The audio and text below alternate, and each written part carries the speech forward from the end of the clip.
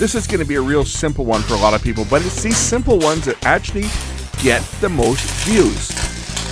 Like when I fix the switch on my fan. Well, this one here, it's a table lamp, and we're going to fix this one. Check it out.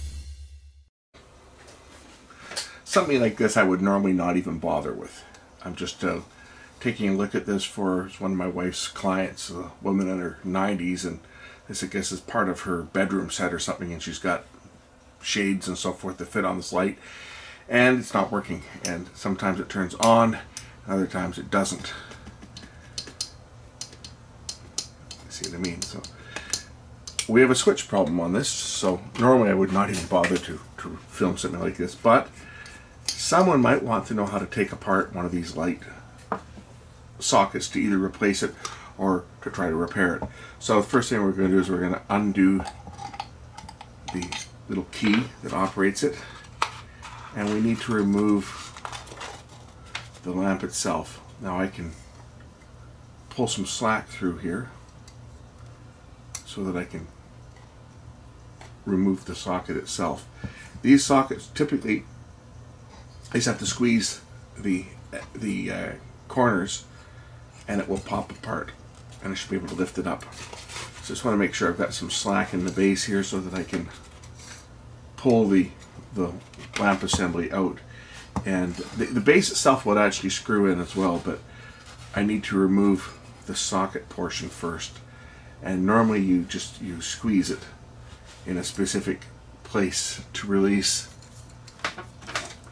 the catch. Usually they're marked, they'll say push. Sometimes not, but we can just squeeze it or use a screwdriver, a small flat bladed screwdriver, to pop it open. We just give it a bit of a pop like that and just push it, and it'll pop apart. Now we can pull the light assembly out. This is the light socket. Oh, of course, unplug the power before you do that. That's a given. We can take the light socket out, and this switch itself here is going to be damaged internally. So what I need to do is I need to get a new light socket. So I'm going to go to the hardware store and just pick up a single, not a three-way, but just a single light socket, and we can replace this unit. As I don't think this one's going to come apart. Some of them you could actually take apart, but I don't think this one we're going to have any luck taking this one apart. But if I take the wires off,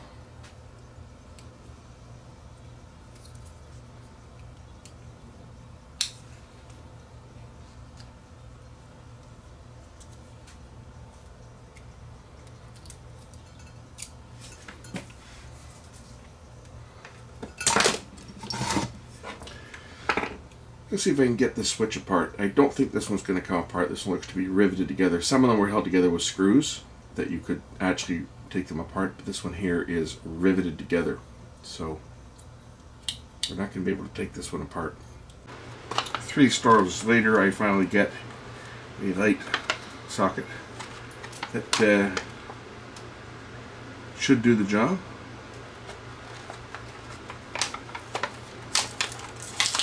I say 3 stores later because the first 2 stores I went to, all they had was 3-way sockets, and I didn't really want a 3-way. I wanted just an on-off. Of course, this one here, the stupid, you got to be kidding. It's not going to come off, so I can screw this other one on.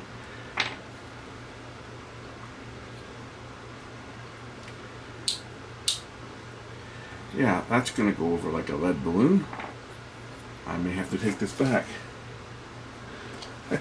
We'll see if it'll unscrew. This is ridiculous. You would think that they would all unscrew, but maybe not. Remember last week I did a review on my Philips Warm Glow with 2 of them that had gone out? Well, guess what? A 3rd one has now gone out.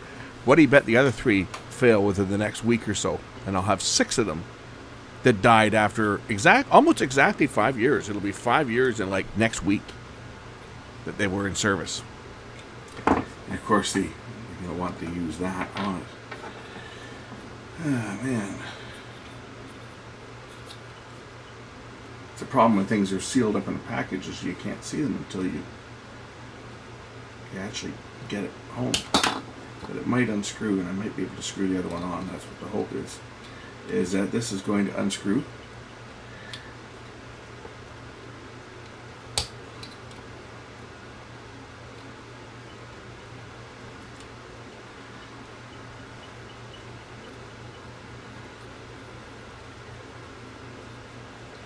Excellent. This one probably won't fit. I'll have to make it fit. You can do that by wrapping this up. Wrap it up with some tape. And that should make it fit.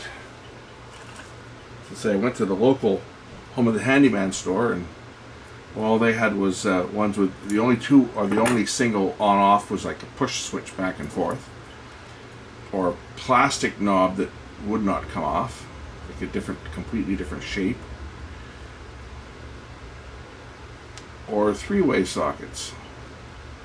Now, I could have adapted a three-way socket, that would work, but I didn't want to. I tried to keep it the same as the original.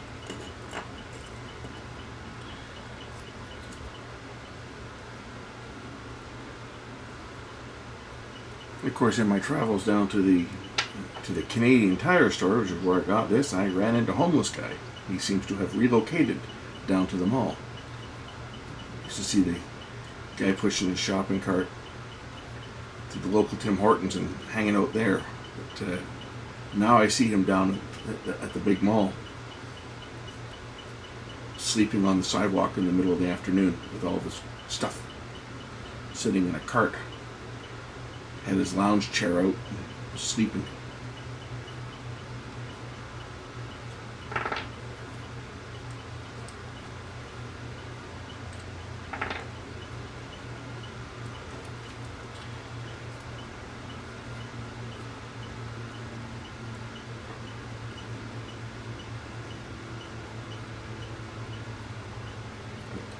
Just so that I get enough strength. There we go.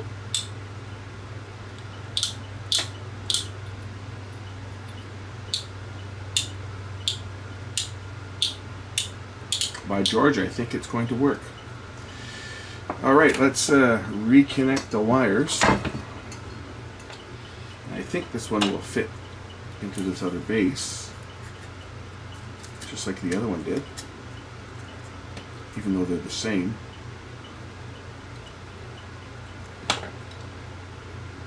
Except that this one was rated at 660 watts and this one's 250, but I believe the bases are exactly the same. So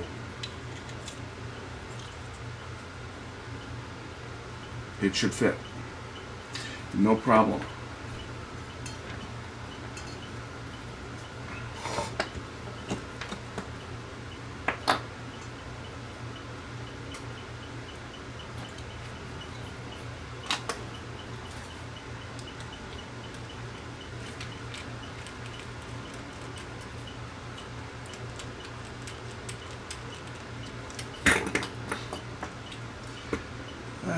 This is a non-polarized socket or plug for the socket, so I don't need to worry about polarity here.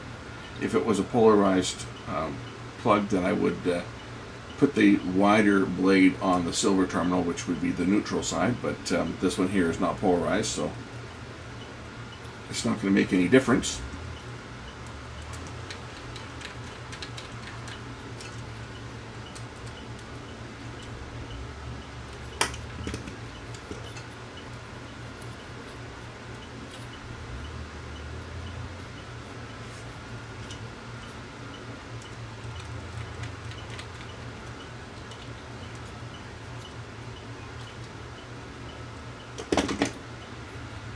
Alright, now let's just see whether I can snap this together.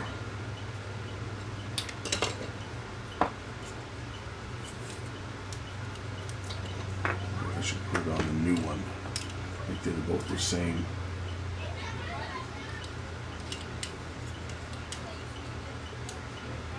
They both clip in exactly the same, so 6 of one and half a dozen of the other. They're both the same. So I'll use the original one.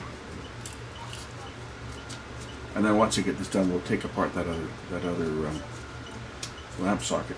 Let's see what went wrong with the switch. I'm sure it's just going to be the contacts. They're all pitted, but I know you guys are going to want to see it.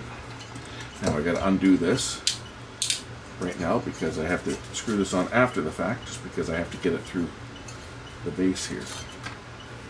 So let's just take this off and put it back on.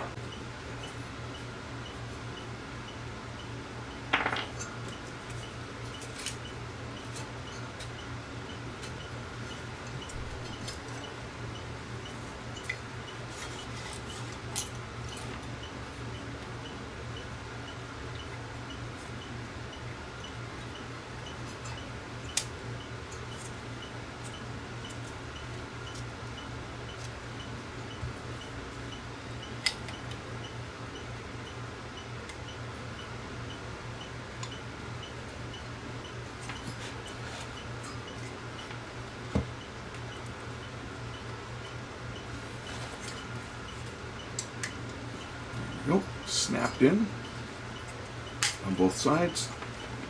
Now I can thread in the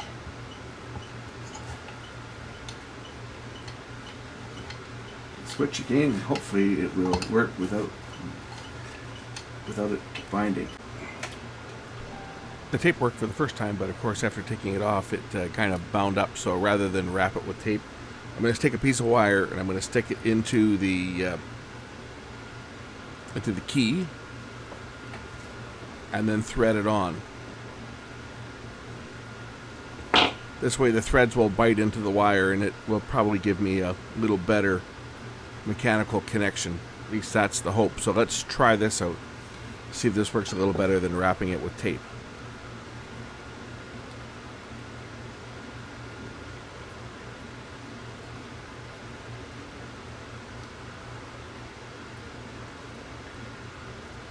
Ah, okay, that will work. Good. Okay, so now we've come up with a plan for how we're going to make this work, because the tape of course worked, but I had to take it off to fit the light socket into the, or put the switch into the actual lamp itself, so I had to take it apart again. I'll just reseat the switch, and I'll thread it in this time using a piece of, it's just a piece of Cat 5 wire, the bare conductor that I stripped off. So we'll reseat the switch, it'll click in.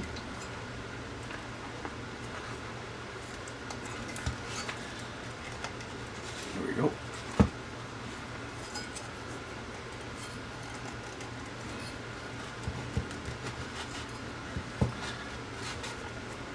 Okay, now I've got the key with the piece of wire that's threaded around it. Should be able to thread that on. Oh, I'm not quite straight here. Just get this a little bit straighter.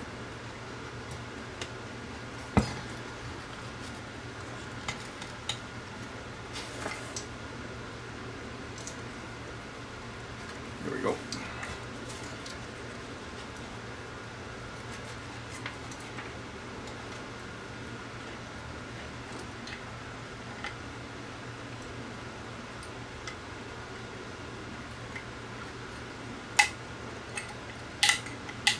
There we go. That will turn the lamp off and on. We'll just use the good old snips to cut off the excess.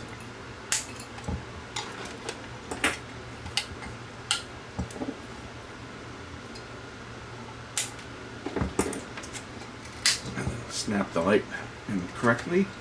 Pull the slack back.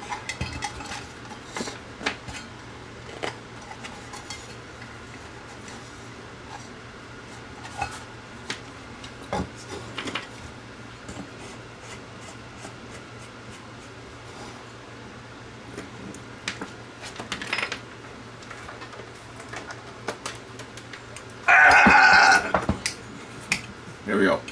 Light works. Old lady will be happy. So that's how you can retrofit one of these new sockets in, even if the thread size is different. just take a piece of a bare copper wire, such as from, you know, a piece of Cat 5 or whatever, and just put it into the larger opening for the keyway and wedge it in and use that and screw it down on there, and that works like a jewel. And it can be removed, whereas if you were to glue that, it would be permanent. Anyway, this is working. Let's take the old lamp socket apart now and see what went wrong with this one. I'm sure it's just going to be pitted contacts, but now that we've fixed it, I can now take this one apart, because inquiring minds want to know what went wrong. I can just use my good old snips to cut through this, because these things are razor sharp, as you can clearly see. They're cutting through metal like it's soft butter. That's what I like about using these electrician's scissors, these Klein electrician's scissors, is that they are incredibly sharp. They will cut metal, no problem at all, just like that. This is aluminum, but still, it's metal. It cuts it a lot easier than, say, trying to do it with something like these, which is not really going to do much. Right? You're not cutting with side cutters, but with good sharp electrician's scissors, or snips as we call them in the industry. These are what a telephone lineman would use, or anybody that's working around copper wire for termination. Made by Klein, relatively expensive. I've had it for a few years. I bought 2 pairs of them. I think they were like, it was like 45 bucks for 2 pairs, something like that. I've had them for a long time. And I got some of these at work, but the ones that they hand us out at work are junk. They're Chinese made ones, and you know, they rust. You get them wet once and they rust. But they're along the same line, it's just they're cheaper. That's what they hand out to us at work. I think the guys probably used to get the Klein snips because they refer to them as Klein snips, but as I say, we haven't actually seen the Klein brand for a few years. Maybe use these ones to pop these rivets out.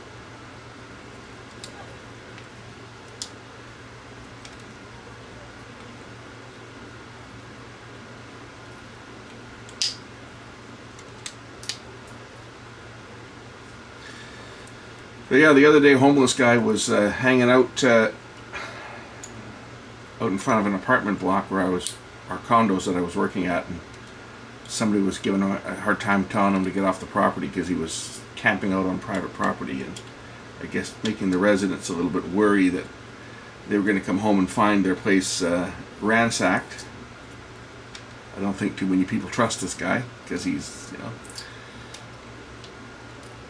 shady looking character.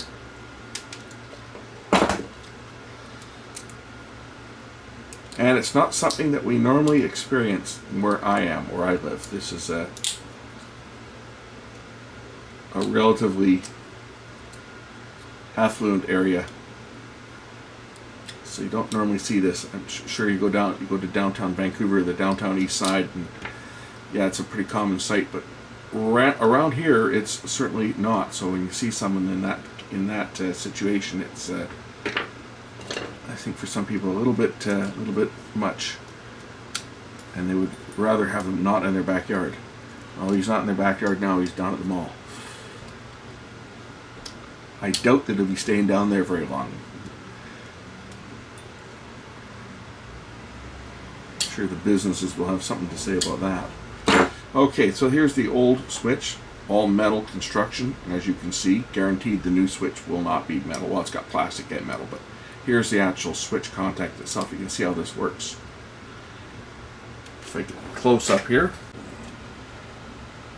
So I figured it would just be a cam that pushed the switch open and closed like, you know, conventional switches, but how wrong can I be? Because it's not. I'm just going to clear off this sharp metal so I don't stab myself. So here's the switch itself, and look at how this one operates. Actually got the metal piece right here on the cam itself. and as you turn it, it makes contact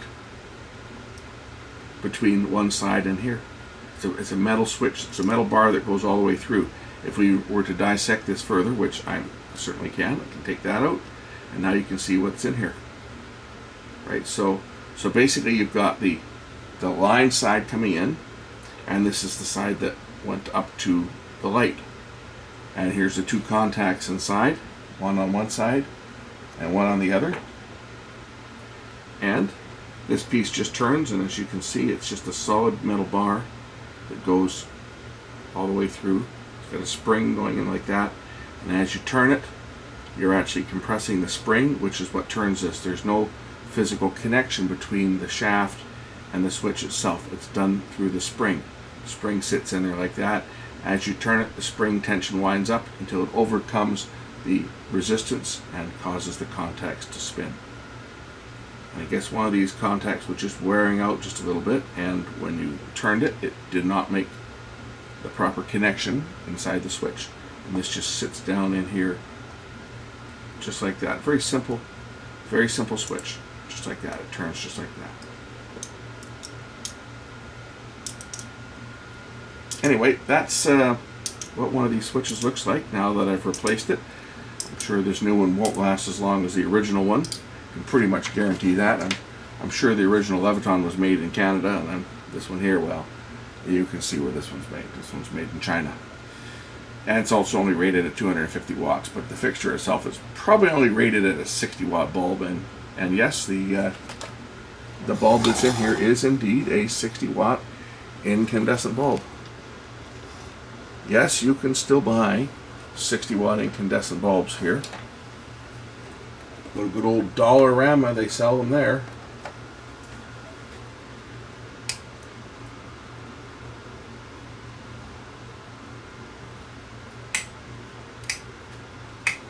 Made in Mexico.